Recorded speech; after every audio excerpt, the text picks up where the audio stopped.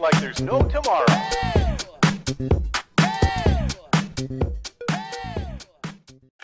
Welcome everyone after the break. In the first block we discussed concepts like interest rate swaps, FRA contracts or floating rate notes. Today we move forward. We move not forward in the pricing measure, but we move forward in the content of today's lecture.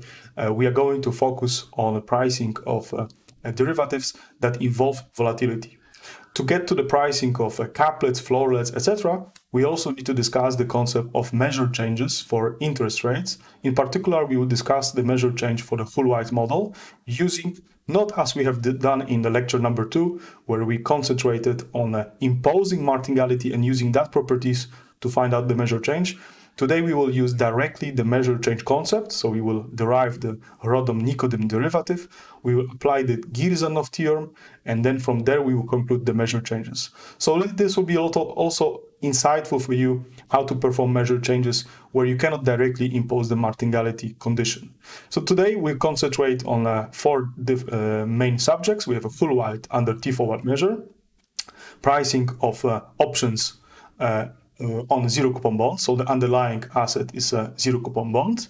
We will price also caplets and floorlets, and then we move to pricing of caplets and floorlets under the Hulwide model.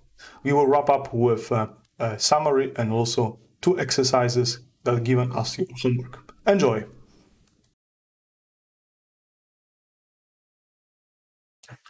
In this course, we have talked a lot about the stochastic interest rate, short rate models, and also how we could evaluate swaps, etc. But we never discussed the dynamics of a zero coupon bond. So you remember that we have, of course, a zero coupon bond. Already I have repeated it many times under risk neutral measure. So we have a bond PTT is defined as an expectation, and then we have a minus integral from T to T, RS ds, and this is condition on T. Okay, so this is, we know how we can calculate using short rate. We can also do it with affine jump diffusion models where we know the analytical expression for this expectation. However, we also see that we have 2 arguments. We have a small time t here, so indicating today's date or the date at which the zero coupon bond is observed, and also we have maturity. But of course, what we can also do, we can look at the dynamics of this bond. So this is something we haven't looked so far. And actually what is interesting is that actually we can find this dynamics using the HJM framework and using instantaneous forward rate, which we have already discussed in lecture number 3. So this is the objective. We would like to find the dynamics of a zero coupon bond. Later we would like to change this dynamics from a risk neutral measure to a forward measure, and later we will use these properties of those zero coupon bonds under different measures to price options on those bonds. So we move away from linear products. Linear products are the products which value or expectation, we always say linear combination of observables, that we always talk about linear products, and then we move to optionalities. So if you have a maximum, minimum, square, and so on, those are non-linear products, so this is important to keep in mind. If a product is implied from a yield curve, that's considered to be linear in observable assets. Okay, so what we do first, we will look at the definition of the instantaneous forward rate. We already have seen it in lecture number 2. It's a minus partial derivative of the log of a zero coupon bond. Okay, we have this 0 here. It is actually, we can also, this 0 can be any time. Yeah? So here we could have a small time t, and this will be also here. Okay, so from this equation, we know that the zero coupon bond is directly related to the instantaneous forward rate. And this is essentially this transformation. So if we differentiate, if we integrate both sides of this equation, take an exponent, then we see this relation here. So next, what we see is that this instantaneous forward rate that we see here on an integral of it, this is also defined by the HJM framework. We already have seen it, that the conditions for the HJM model, so the instantaneous forward rate, what are the conditions such that this dynamics is arbitrage free? And from here we can actually set this ZTT to this whole integral as we have here. So again, what we do next, we apply Ito's lemma. We always apply Ito's lemma if we have a function of a stochastic quantity. So then if we apply it, then we see the following relation. So we have a D, so it's actually, we divided both sides by PTT. So with the dynamics of a zero coupon bond divided by PTT, so it's also this bond could be also here and here, doesn't really matter. And we have a dynamics of Z, so dynamics of this integral, plus we have a half of a squared of a dz squared. So this comes from ethos lem. Okay, and if we just substitute the dynamics from the HJM, so the dynamics for F, so if you see here, we have this dynamics for F, which is the instantaneous forward rate. If we substitute for this integral, and if we put here in this dz and also here, then we end up with the following expression. If you like, I wanted to skip some steps in between. If you are interested in those steps, I recommend to go into book. Here, this is I would like to present only the final results after those few intermediate steps. But what is important is that we have this dynamics of a zero coupon bond is expressed as the RT. So remember, RT is the FTT. So it's the instantaneous forward rate exactly at the maturity equals to the time when we observe that rate. So this is this. We have a zero coupon bond dt, so this is a drift. And then we have a minus zero coupon bond. And here we have this integral over the volatility from the HJM. And the volatility of HJM, for example, for whole white model, it is given of this form. So we can always substitute and calculate this integral. So under the whole white model, the dynamics of the zero coupon bond under the whole white model, it is simply, you see, it is PTT over PTT, so small t, capital T, so dynamics over with time t, with the maturity at capital time t. We have a short rate dt, and then we have this additional volatility term, which is also expressed in the in terms of mean reversion, and also we have this volatility for the short rate. I think before we use the volatility coefficient sigma for the short rate for the whole white, but this is here I just switched to eta. I think it should not be confusing. What is important is that, okay, this BTT, it is just a time-dependent function, so there's nothing special there. We have a constant eta. So if we see actually this dynamics of a zero coupon bond for the full white model, the solution for this stochastic differential equation, it's just kind of geometric Brownian motion, it's log normal. This comes from the fact that if we have an integral over normally distributed process, the summation of it is still normally distributed, and the zero coupon bond is essentially an exponent of that. So then we have a log normality. And we can also see it here, that this log normality is still here, especially because the volatility, it's time dependent. Here we have a normal, and here is you see that this PT, which we divided, is actually makes sure that we have an exponential form for the zero coupon bond. Okay, next step, so we have found the dynamics of the zero coupon bond. Next step is to find out what is the dynamics of that bond under the T forward measure. We already have discussed how to change measure. I would like to here only stress that a change of measure is particularly important if we talk about stochastic discounting, is when we have, for example, an asset and we use a stochastic discounting, then in order to solve the expectation, so if we have a payoff which involves stochastic discount, so it's an E minus integral over TT RS ds, and we have some payoff, for example, to be H, which depends, let's say, on a stock at the maturity, then in order to find this expectation, we would essentially need to have a joint distribution between this integral and ST. So this is, as you can imagine, it is much more difficult than if somebody would ask you to derive expectation of H, ST, where you don't really depend on a second dimension. Here the complexity is, of course, that you are not only depending on SRS, but you need to have a distribution of a whole integral. So that makes it more complicated. Of course, you should be able to find this distribution, because especially in the case when RS is normally distributed, then we know also the distribution for exponent of it. So you very likely you'll be able to find this solution. However, by changing of measures, you can reduce this second integral that you would have. Because if you have this expectation, then essentially to find this expression, you will need to have a double integral over the joint density of this integral and ST. And that can be avoided if you change measure and you would go from a risk neutral, so let me stress it's risk neutral, to expectation T measure. Actually, I should have already zero coupon bond here, P, T, T, and we have an expectation under the T measure of our H, S, T. We only need to make sure that the dynamics for ST is given under this measure, right? So this is the key point. And then this expectation can be solved as the single integral of over ST. Of course, only if this, after the measure change, the dynamics of ST, it will not become more complicated than we had here. So this is the assumption. So this is typically why we deal with rather simplified models for interest rates if we want to really benefit from that. Okay, let's take a look here. So what we'll do first, in lecture number 2, we discussed different measure changes and how to switch between what is the difference between Q measure, T measure, stock measure, etc. Here we will attack this problem from a slightly different perspective.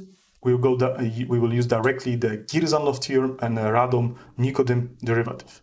So Radon-Nikodym derivative is given as the lambda, and we have a ratio of two measures, so it's a dqt and dq.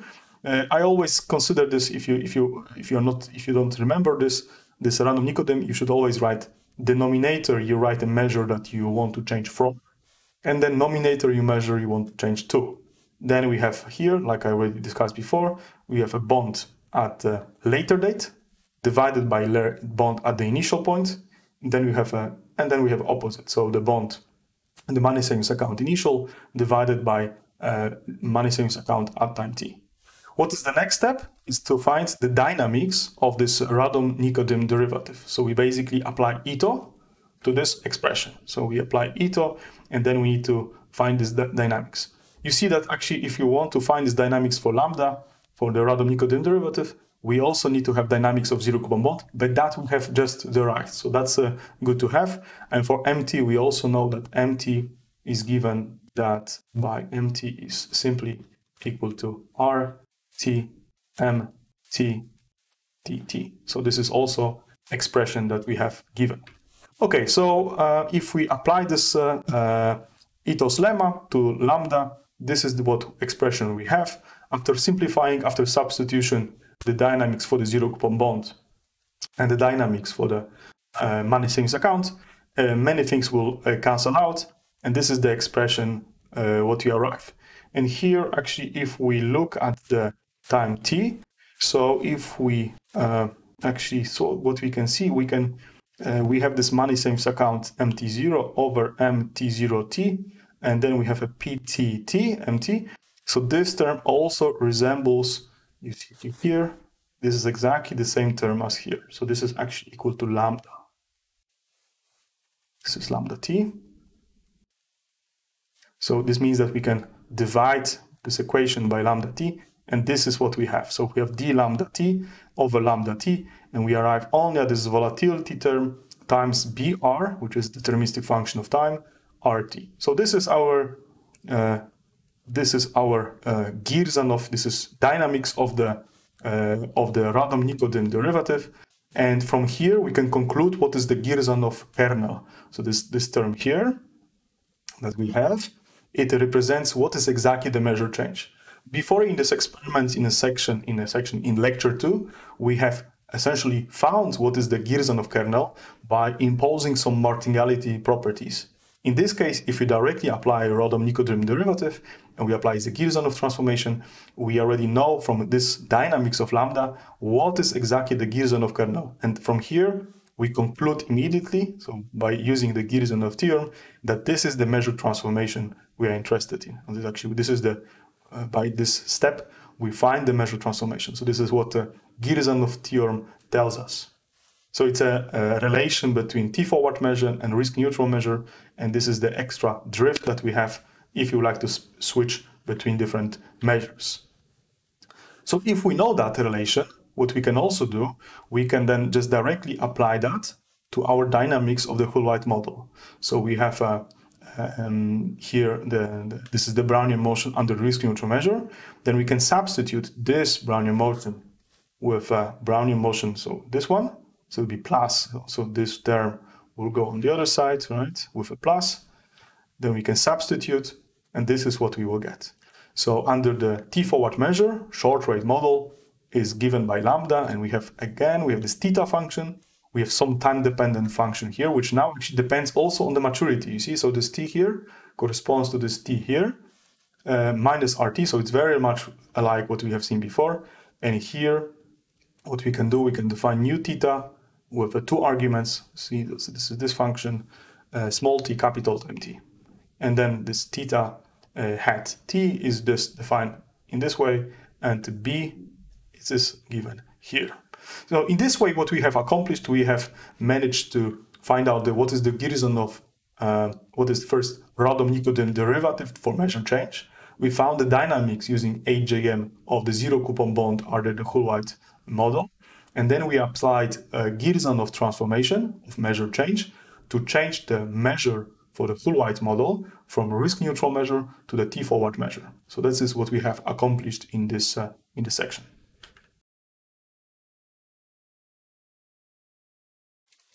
Since we have now learned how to change measure in the interest rate world, how to define the Radom-Nikodym derivative, and also how to apply Grzelak theorem to change measure from risk neutral to the forward measure, now let's take a look at the pricing problem.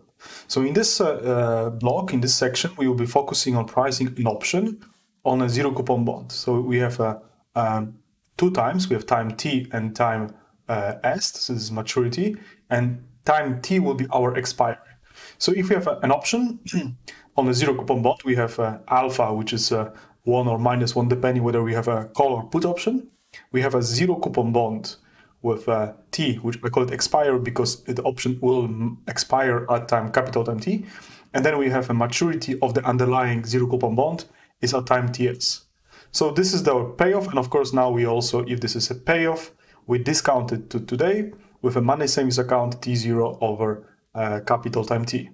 So first step to do is already what we have discussed in the stochastic discounting problem. We change measure from, look at the money savings account. So from risk neutral measure to zero coupon bond measure, zero coupon bond with the maturity of capital time t. And this is what we have. So we have a zero coupon bond, so it's a constant basically at time t0. We have expectation under the t-forward measure, and then we have a maximum. So of course now we need to know what is the dynamics of the zero coupon bond, what is the distribution of the zero coupon bond under this t-forward measure.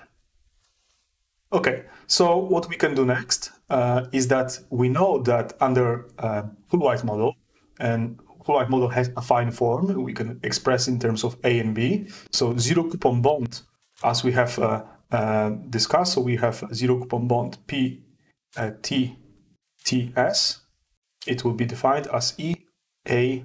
We have here tau plus B tau times R capital time T, and tau is defined as tau. It is capital time to be Ts minus T. Actually, yes, we need to double check. We have a Ts is the maturity of the bond, T is the expiry, so we have a Ts minus T. So, and this form, we know it already from previous lectures once we talk about affinity of a Hulweit model.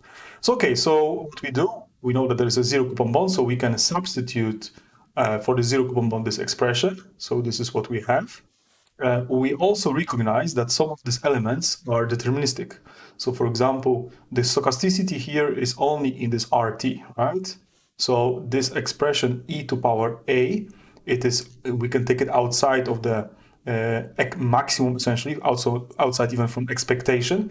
But then if we take it outside here of this bracket, we also need to adjust our k. This k will be, you see, we have a k hat, which is also adjusted with this constant time-dependent function AR.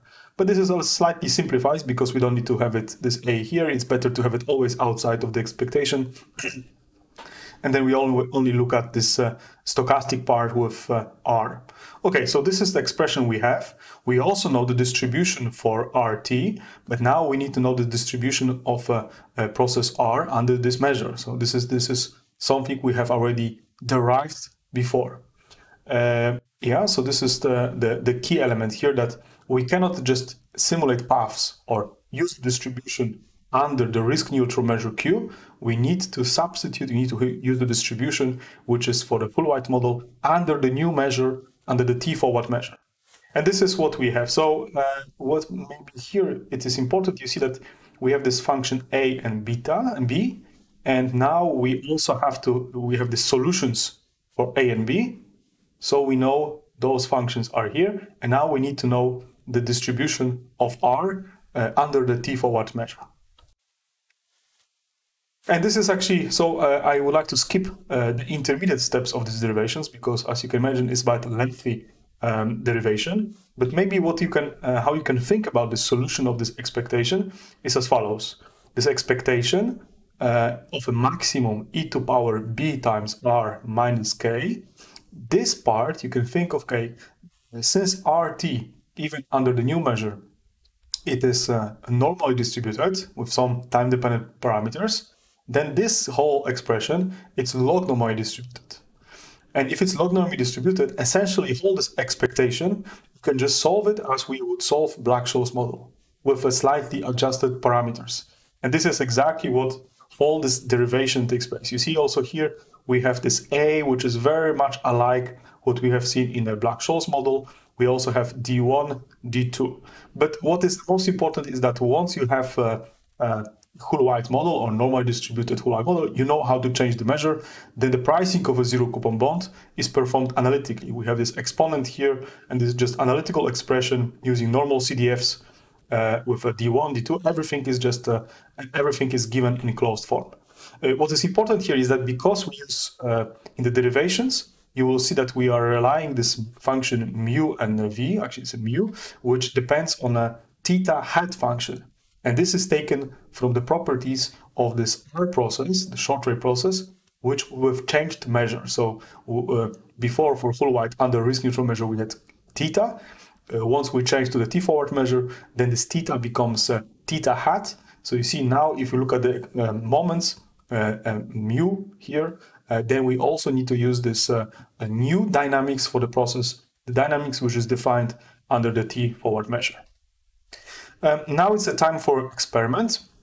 So in this experiment, we will perform pricing of a zero coupon bond.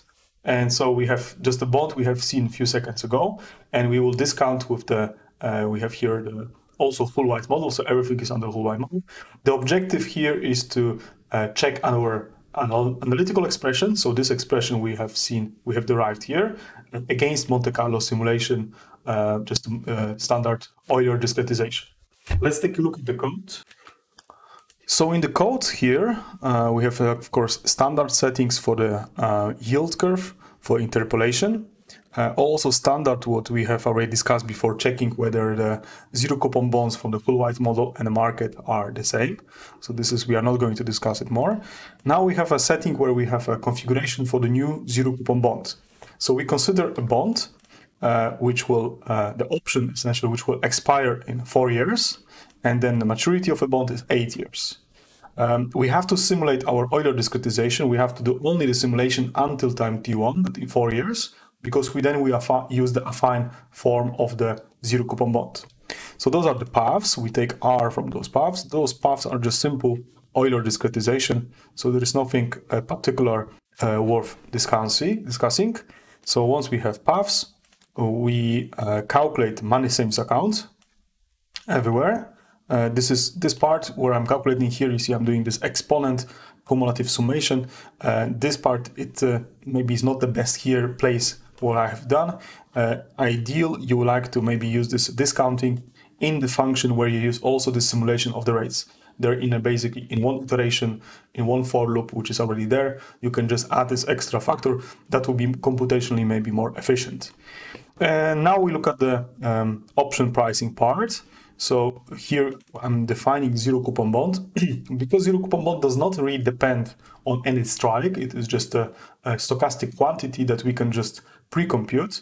You see I'm using this zero coupon bond function. So the function which takes A and B, which calculates A and B for different sets of parameters. And the input is also this R at the end. So it's R at year 4. Then we have the zero coupon bond. And here, simply what we do, we just calculate option price of a maximum you see on a zero coupon bond minus strike. We will vary various strikes. So for different strikes, you calculate this expectation. And then in the final point here, what we do, we compare we compute the expression, the analytical expression I have just shown you in the slides. It is this code here. So it's a very simple form. We have A and B. We have mu and variance. So those are also in closed forms. We have adjusted strike K, this function A, which was also in the slides. And then we evaluate, this is basically the pricing equation for the, actually this is here, the pricing equation for option, European type of option on a zero coupon bond. And at the end, we just plot both results. So let's wait for a moment. Okay, so I have generated here 20,000 paths and 1,000 time steps. So of course, this is the reason why we had to wait a bit. So in the first graph, of course, is this double checking the errors. And here on the bottom figure, we can see Monte Carlo results for option pricing on a zero coupon bond versus theoretical one. And the theoretical one is the one we have just derived in the slides. So you see there is a perfect alignment. Why the zero coupon bond pricing is so much important is because it's actually closely linked to the pricing of Caplets and Floorlets. So pricing not only on options on zero coupon bond, but also pricing of options where the underlying is the forward LIBOR rate. And in next block, this will be clear what is the link between options on a zero coupon bond and options on a Caplet on a Floorlet. The next subject of today's lecture is the subject on pricing of Caplets and Floorlets. Caplets and Floorlets are just simple type of European type option on the interest rate, which is the forward LIBOR rate. So in terms of a Caplet, we have a maximum LIBOR rate minus strike K. And then if we look at a Floorlet, we have a type of a put option. You can see it's a strike minus the LIBOR rate. And both of the cases we have a payment. So we see this, there is an evaluation at the TK minus 1. However, the payment of this option takes place at time TK, which is expressed here. So this is a payoff valuation. In both cases, we multiply the value of an option. So this is, again, as we have seen before, we also need to take accrual into account because this is basically a rate. We are looking at a rate, we multiply with the notional to get a fraction, a part of that notional, and we adjust to the accruing period over which this rate was computed. So those are like, if you're familiar with European call and put options, is basically the same, except that the naming is slightly different. Caplet corresponds to a call option, and Floorlet corresponds to the put option. In this block, we will discuss pricing of this options, this European type options, and we'll be looking at two aspects. The one aspect once we use approach we have seen already in a previous block, thus pricing it as it is done for a zero coupon bond based on a full life model. And the second approach, I will show you how this can be done by directly imposing a distribution or a stochastic process on this LIBOR rate. So this is the two approaches that we are going to discuss. Similarly, so this is a little bit of description of exactly where the reset takes place and when is the payment date. But this is already what we have seen before. So if we have a time, we are at time t here. We have a ti minus 1 with time ti. We are observing this rate, which is resetting at time ti minus 1, or actually I'm using tk minus 1. And the rate will be paid at this point. So this is discounting. If I'm looking at the pricing equation, I'll be always discounting from this. This is k here. It's a k minus 1. We'll be discounting from the payment date until today's date. So we'll be discounting from tk to today to time t. And this is what you can actually see here in this European call option or Caplet. In these derivations, I'm not going to use so much of put options. I'm going to focus on call options. Put option or Floorlet will be given as a homework exercise. So what we do next? So we use this. We have this payment at time tk. We discount with money savings account. of course, first step, what we have to do, we have to change the measure from the t-forward measure, from the risk-neutral measure to t-forward measure. Then we end up with this, the following expression for pricing. Okay, so once we have this expression, so this is our pricing equation, what we can also say, because we know that our LIBOR rate, so this is actually for the floorlet, our LIBOR rate is given as the, at this point, we don't need to make an assumption that this model, or there is a short rate model, or any type of model for the interest rate. We can directly discuss or assume the dynamics for the LIBOR rate, since especially that we know that the LIBOR rate under this measure is a martingale. So classical approach is to choose, okay, so if we know that the LIBOR rate is simply a martingale under this measure, we can choose a dynamics, driftless dynamics for this process under this measure. So this is what we do here. We choose the LIBOR. Of course, remember that this is only one index which is important here, T. The other two, TK-1 and TK, those are the specific indices for the rate. So it's not so much relevant. It's only important once you're looking at the particular volatility or you want to distinguish different LIBOR rates. But what you're running, the running time is time T. So we have a DL equals to sigma K, and then we have a LIBOR L, and then we have a DWK. So this is in this way we can impose it. And if you do that, then the solution of this expectation is the same as we have in so-called Black's model. So we have Black-Scholes model that we have seen it already in the course of computational finance. If we look at the interest rates and also change of measures, then we talk Black's 76. That's the year it was developed. And then this is the expression. It's basically, literally is the same as we have seen it for Black-Scholes case, except that this is handled for the measure changed process for interest rates. Okay, so in this way you can do it, right? So you can price your couplet. There is few problems with this representation. First problem is that, okay, since we have assumed log normal distribution for the LIBOR rate, this means that the LIBOR rate cannot be negative, and we already know it can be negative. So that's the first problem that you may need to address.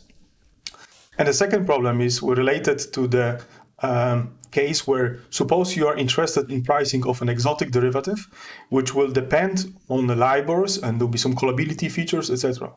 So as if you are using Black-Scholes model calibrated to this particular couplet, for pricing this exotic, this is fine. But typically, you'll be using couplets only to find out parameters of your model, and then you would calibrate this model to your couplets, and those parameters that you will take from the calibration, you will use to price some of exotics. This is exactly what we have done in the case of European type options in the course of computational finance.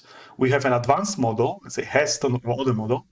We have some unknown parameters. We use European type of options to calibrate that model to the market data using those European options.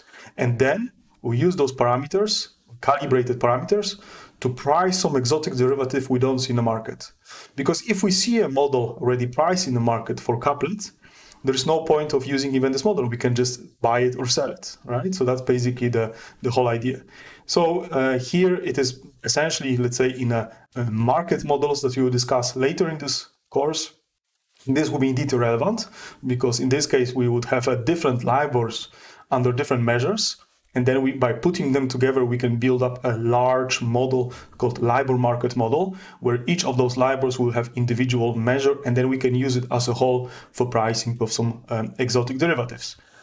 However, if you have a short rate model, this kind of calibration, this kind of pricing is not really useful, because this pricing here using Black's model does not really have any sensitivity to your model parameters. So in a full white model, we have this mean reversion, we have eta, but those parameters are completely not present in this equation. So if you have a full white model, you cannot really use this kind of projection on log normal to calibrate your full white model. So that's kind of something to keep in mind in the terms of pricing of those derivatives.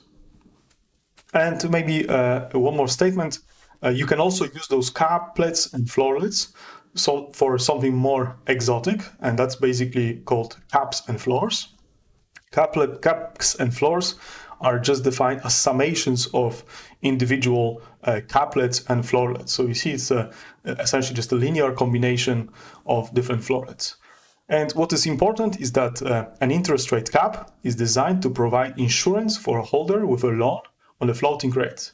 So this is basically if you have a loan on the floating rate, you want to buy a cap, and those caplets, individual caplets, should correspond to your, let's say, monthly or quarterly payments. And this kind of derivative will be used as the hedge against the loan and the risk that you have on your float rate. And then, like I just mentioned, a cap can be decomposed in the sum of a number of basic contracts, which are caplets. Of course, instead of assuming log normal distribution for caplet or for the interest rate, for the LIBOR rate to use for pricing of caplets, we already know that this is a bit problematic, because if we would have negative interest rates, then log normal distribution is not really of use. For that reason, you would need to impose some kind of shift parameter to shift the distribution to the negative side. The process of shifting and a concept of also implied volatilities for caplets, etc., will be discussed in follow-up lectures. And now let's take a look at the pricing of caplet using underlying model, which will be Hull-White. So this is related to what we have seen before already on the pricing of an option on zero coupon bond. So by definition, of course, we have this pricing equation under the change measure. I think we already have seen this equation multiple times today, so I hope by now everyone is familiar with it. We have this European type option with under TK forward measure. And what we do now, we will substitute the definition of a LIBOR rate in terms of, we will express in terms of zero coupon bonds.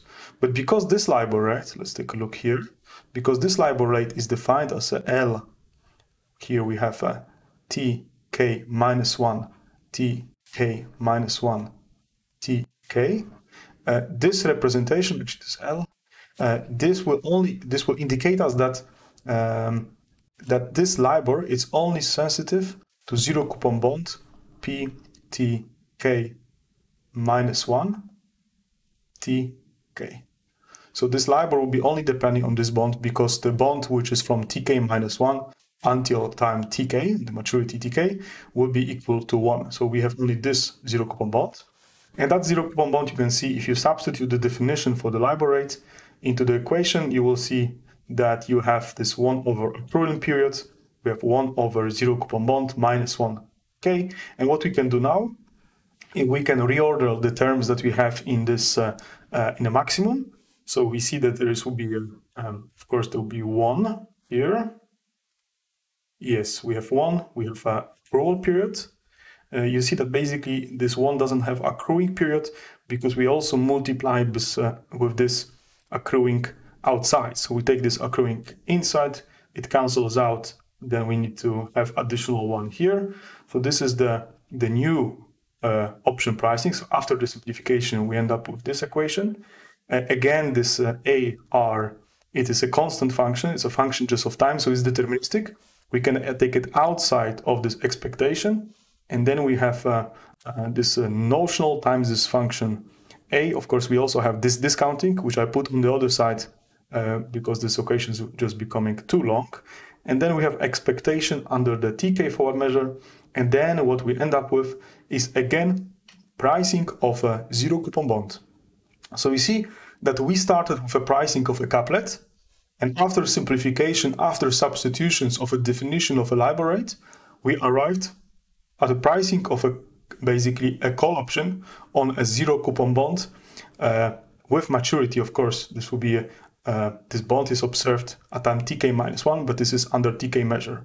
And this is something we already have derived before, so we can exactly reuse the code for pricing of a caplet. And only one thing is that important, that the strike that we have right now, it is slightly different what we have before, because we have transferred this minus 1 into 1, put them basically together. It's a new K hat, and this is expressed here. Of course, there will be some adjustment for this function A that has to be taken outside of the expectation, and this is why we have this additional term. So this is one way of deriving it.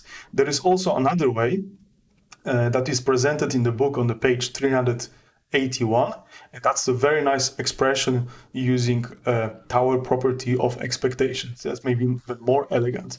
But I have chosen this particular way because this is nicely corresponds to what we have seen so far in this lecture. So this is, I want to have it consistent. Now let's take a look at the pricing. It will be a very short presentation of the pricing code because many of those functions we already have seen today. I'm not going through the details. I have very simplified yield curve now for illustration purposes. And then we have basically pricing of a call put price. So it's, this is something we have already seen before. So this is option on a zero coupon bond. And here we have a pricing of a couplet for varying strike. And this pricing of a couplet, if you look into the function definition, it is just a pricing of a zero option on a zero coupon bond with properly adjusted notional, which is also adjusted in that presentation, and also in our lecture, and also new strike. So this is something to keep in mind, that in the pricing of a couplet, you need to adjust not only notional, but not only strike, but also notional, which is also important. And after the presentation, after this substitutions, and after running this code, this is exactly what the price we have.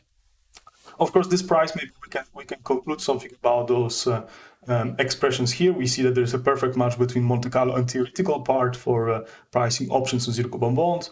We see zero coupon bonds also yield curve versus Monte Carlo paths. And now here we have an option pricing for call option on a couplet. It doesn't really maybe tell us what kind of interpretation we can have it from here. The interpretation and the relation between, let's say, market model parameters like mean reversion or the volatility, those will be discussed in follow-up lecture where we will concentrate on pricing of swaptions. Then we will talk about volatilities. We also discuss what is the impact of model parameters like mean reversion. So we have those two parameters, mean reversion and volatility, on the shape of implied volatility surface. Because as you have seen, by using of HJM Framework, those two parameters are basically not used anyway, right? Because we are implying yield curve directly by the term structure model. So yield curve is always fully recovered, and those two parameters are fully chosen.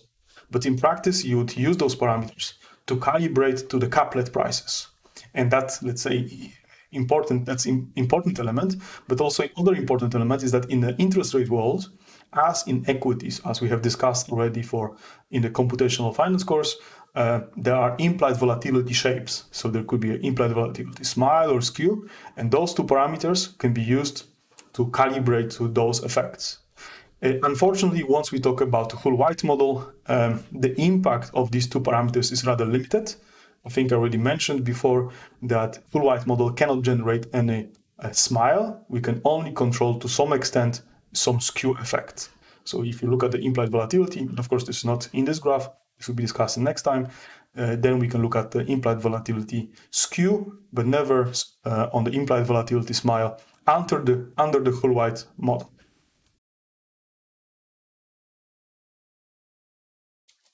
Now it's a time to summarize what we have learned today in today's lecture. Today's lecture consists of two blocks. The first block covers these four topics, and the second block is here with the rest, with the remaining. In the first part, we concentrated on simple interest rate products. Although maybe they are very simple, however, they are very important and they constitute majority of the products available in the market.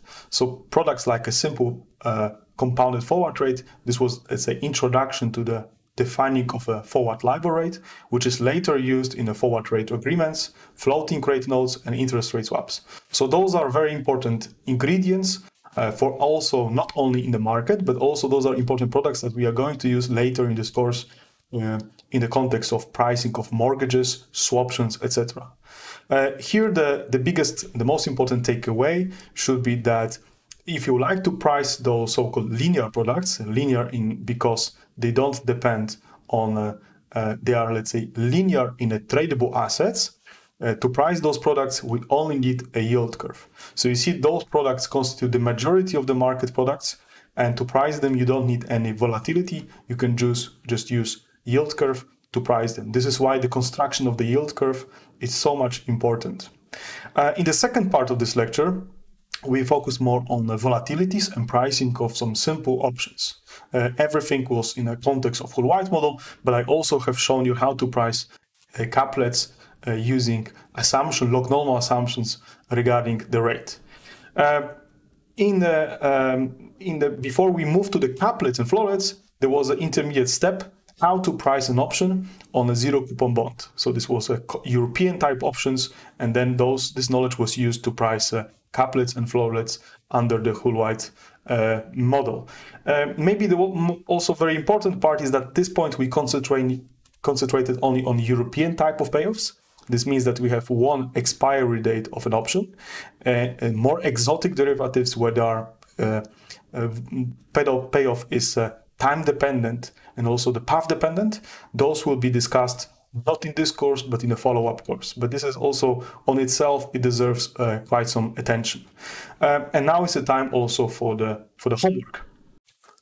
For today I have prepared 2 exercises. Unfortunately, those exercises are not included in the solutions on the website.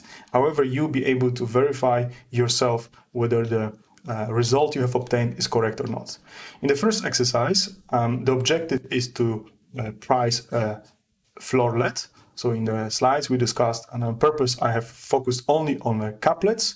Floorlet is the exercise for home. So again, as we have done before, we change measure to the t-forward measure, and we have to perform analytical valuation and compare against Monte Carlo results. In the second exercise, so maybe you remember, we have considered a case where we can price European option on the interest rate, a call option, which is a caplet. We can do it also using Black-Scholes equation, assuming log normal distribution for the LIBOR rate.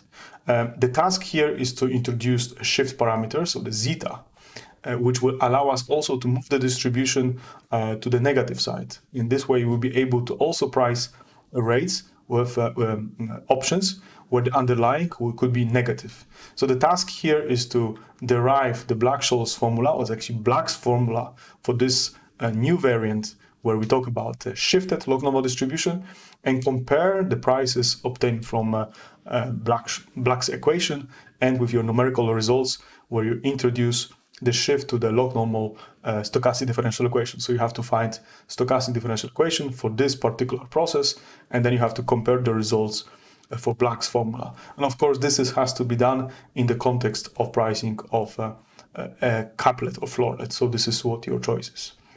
Good luck, and see you next time.